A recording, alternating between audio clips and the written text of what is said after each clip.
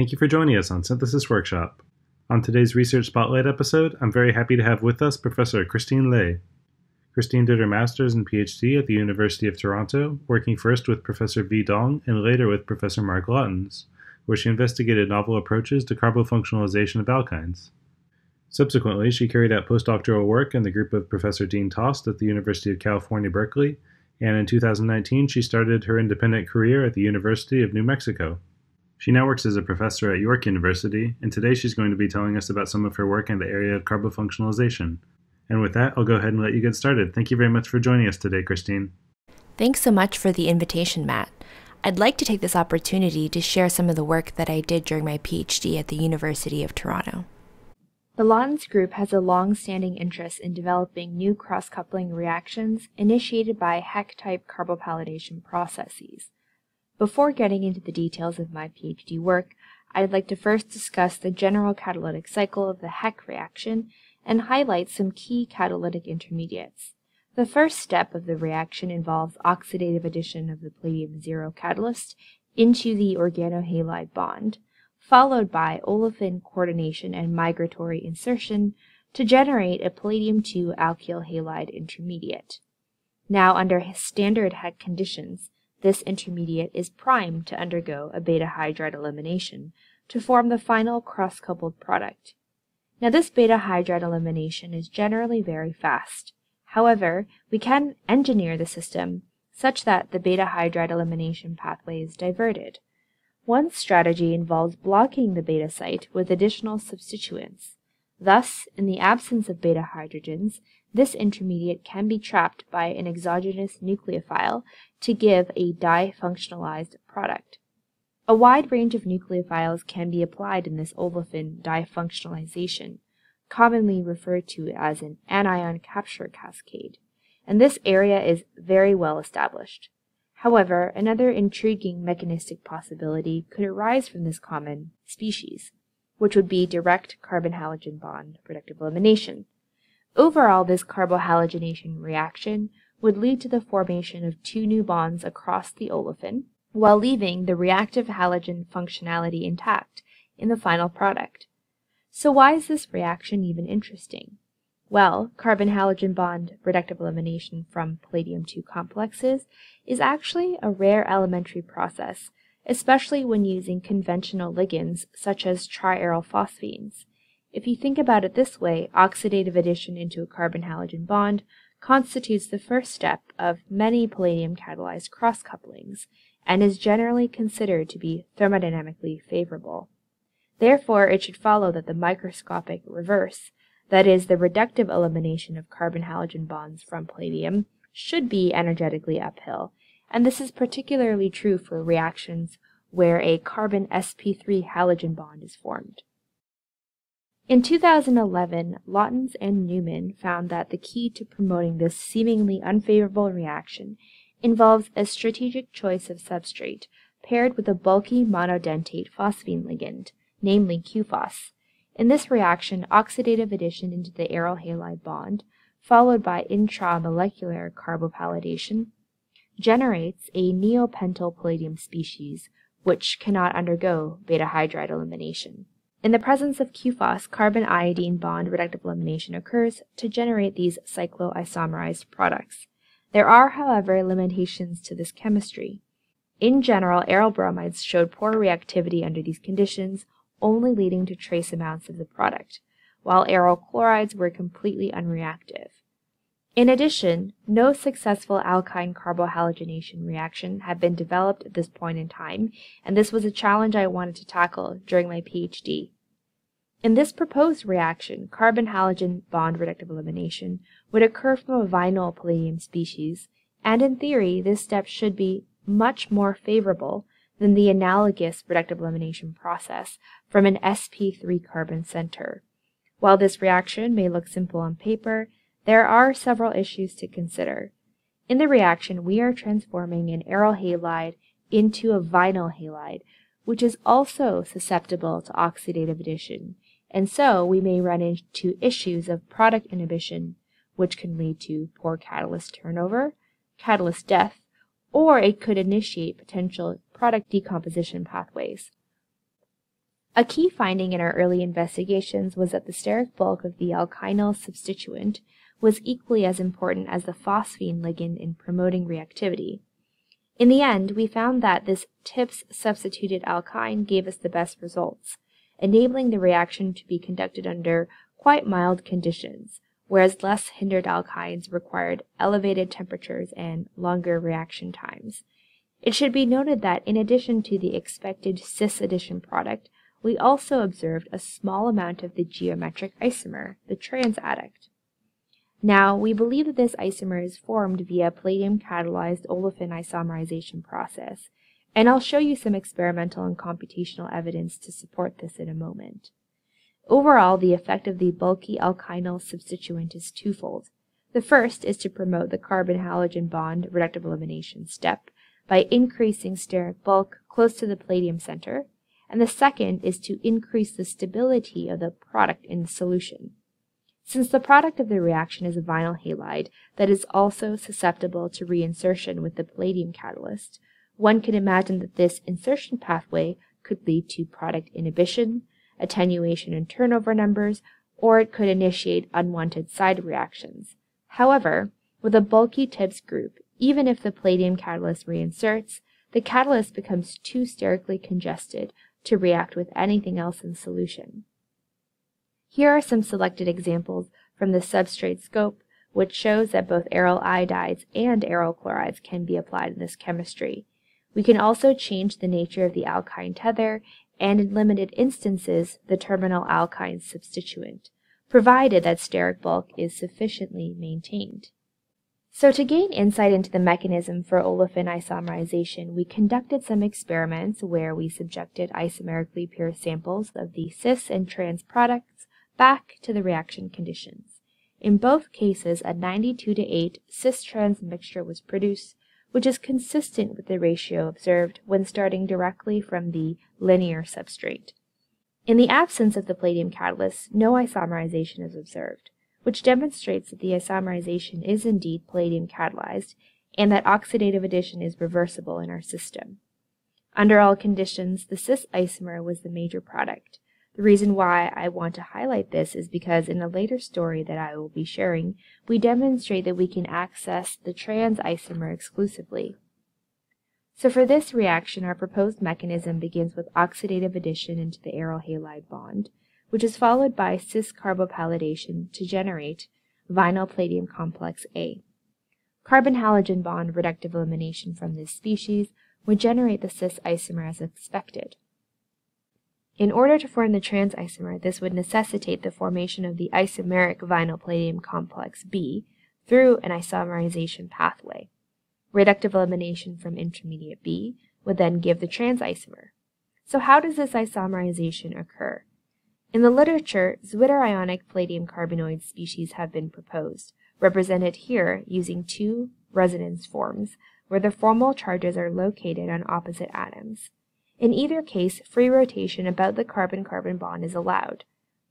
To gain insight into the mechanism of this reaction, we collaborated with the Schoenebeck group to run some DFT calculations in our system. I should mention that we worked with them on several projects and that any computations you see throughout the talk were conducted by Teresa Sperger, a PhD student at that time in the Schoenebeck lab. What they have found was that during the transition state for isomerization, there is not a significant amount of charge separation, and that any charge that is built up is more or less distributed across several atoms in the molecule. In other words, these zwitterionic species on the right here represent extreme resonance forms. In the isomerization transition state, there is concomitant shortening of the palladium C1 and the RC1 bonds, while the C1-C2 bond lengthens, which allows free rotation about that carbon-carbon bond. So during the development of this alkyne carbohalogenation reaction, we noticed that aryl halides that had an amide linker were not suitable substrates for this reaction, giving very low conversions and only trace amounts of products at best. We were particularly determined to access this class of molecules due to its relevance in pharmaceutical drugs, as well as intermediates in the synthesis of natural product scaffolds. Ultimately, we envisioned accessing this motif through an alternative disconnection involving a carbomoyl chloride precursor instead. Oxidative addition into the carbomoyl chloride bond, followed by alkyne insertion and reductive elimination, would yield the same methylene oxindole product, but with perhaps different stereochemistry. So we began our optimization by testing our standard carbohalogenation catalyst in the chlorocarbomoylation reaction. Both palladium QPhos and palladium triterbutyl gave poor conversion, but we were encouraged to find the formation of some product in the reaction. In both cases, the E isomer was observed as the exclusive product, which would have to arise from a trans addition process. More on this later. Interestingly, when we switched to a less bulky ligand, we observed a drastic increase in reactivity with nearly full conversion and 86% yield of the product. Based on the success of the diterbutyl phenylphosphine ligand, I was prompted to test a phosphoadamantane ligand, which is similarly bulky but slightly more electron deficient due to the oxygens embedded within the adamantane cage. This ligand gave full conversion of the starting material and nearly quantitative yields of the desired product. We synthesized other phosphoadamantane derivatives as well, which proved to be similarly effective, so we stuck with the commercially available ligand. Unfortunately, I will not have time to discuss the scope of this reaction, but I will mention that exclusive trans-selectivity was observed in all cases, and that having a TIPS group at that terminal alkyne position was crucial for reactivity. To account for the exclusive trans-selectivity observed, we have proposed two possible mechanisms, both of which begin with oxidative addition of the palladium-0 catalyst into the carbomoyl chloride bond.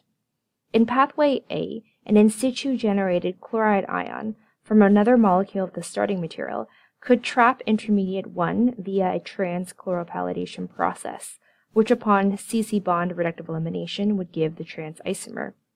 To test the feasibility of an ionic pathway, we conducted the reaction in the presence of exogenous halide additives, potassium or sodium iodide.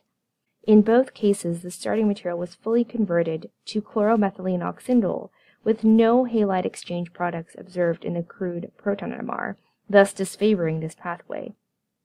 Alternatively, in pathway B, complex 1 can undergo an initial cis carbopalladation of the alkyne to generate intermediate 2, which likely experiences unfavorable steric interactions between the bulky TIPS group and the aromatic backbone. In order to relieve this steric congestion, this vinyl palladium complex can undergo cis-trans isomerization to give intermediate 3, which upon carbon-chlorine bond reductive elimination provides the trans adduct. Now it is possible that direct reductive elimination could occur from 2 to give the cis adduct, which can then undergo the isomerization pathway. But when we monitored this reaction by in situ NMR, we did not observe the formation of the product on the time scale of the NMR experiment, suggesting that isomerization is more favored than direct carbon-halogen bond reductive elimination. So to gain further insight, we collaborated with the Schoenebeck group to carry out computational studies of the cis-trans isomerization pathway. From intermediate 2, which is this cis-vinyl palladium intermediate, which forms immediately after carbopalladation, we have two possible pathways: direct reductive elimination to form the cis isomer, or isomerization. The isomerization was found to be facile, and hence significantly favored over direct reductive elimination. Overall, isomerization followed by reductive elimination from 3 was calculated to be kinetically and thermodynamically favored, which is why we do not observe the cis isomer at all. As alluded to previously, having a TIPS group at the terminal alkyne position was crucial for reactivity, and as you can see, as we decrease the steric bulk of that substituent, we see a complete drop in yield. We were particularly interested in accessing the phenyl-substituted chloromethylene oxindole due to its prevalence in medicinal chemistry. At this point, I wondered if I could access the same molecule by simply switching from the palladium-0 catalyst to a palladium-2 catalyst and invoking a different mechanistic course. So instead of activating the carbomoyl chloride first, the electrophilic palladium chloride catalyst can coordinate to the alkyne and undergo a trans or cis chloropalladation process, At this point, a nucleophilic vinyl palladium species is generated, which can then activate the carbomoyl chloride through a C-C bond forming process to give the product. This last step could potentially proceed through a palladium-2 intermediate or via a high-valent palladium-4 intermediate. So indeed our hypothesis was correct, and so here are the optimized conditions, which employs 5 mol% of the bis-benzonitrile palladium chloride catalyst. The major product in this reaction was desired methylene oxindole, which was formed with greater than 95:5 selectivity for the cis isomer. The minor product was this 6-membered quinolinone, which you can imagine forming via a chloropalladation with the reverse regioselectivity. Lucky for us, we could separate these products by column chromatography. Here are some selected examples from our substrate scope, which show that aryl, heteroaryl, and alkyl groups were all tolerated at the terminal position, thus greatly expanding the utility of this method. More importantly, we are able to functionalize the vinyl chloride moiety with a variety of nucleophiles, providing access to some medicinally relevant scaffolds. A general catalytic cycle for this reaction begins with coordination of the substrate to the electrophilic palladium catalyst, which is accompanied by loss of one benzonitrile ligand to generate an eta-2 alkyne complex 1.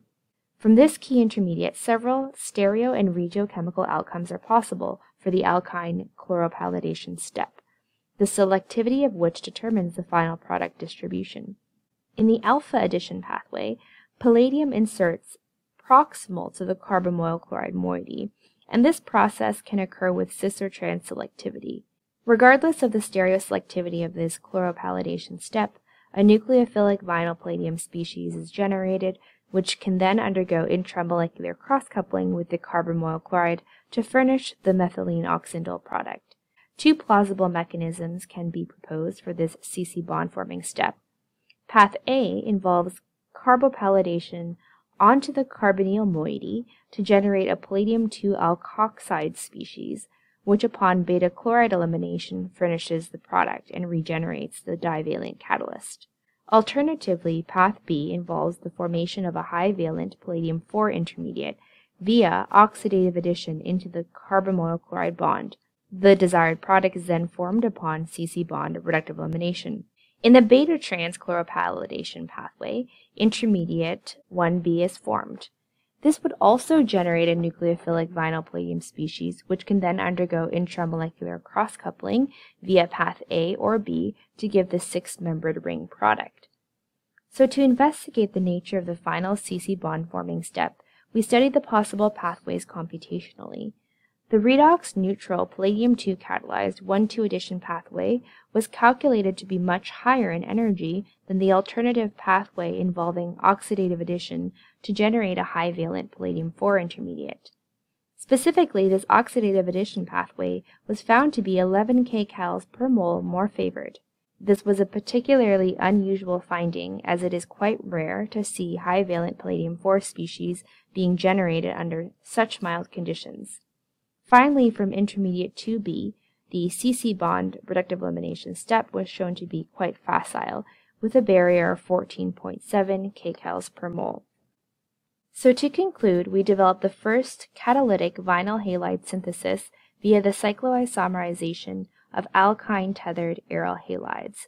In this study, we found that in addition to having a bulky ligand, the steric bulk of the alkynyl group is just as important. We then studied carbomoyl chlorides as an alternative coupling partner in the development of an alkyne chlorocarbomoylation reaction, which featured the use of an interesting class of caged phosphoadamantane ligands, but was limited to bulky alkynes. So in order to expand the scope of the chlorocarbomoylation reaction, we explored alternative modes of activation using palladium-2 catalysis, the products of which could be easily derivatized to pharmaceutically relevant scaffolds. Lastly, computational studies in collaboration with the Schoenebeck group have shed insight into the influence of substrate and catalyst on both reactivity and stereoselectivity.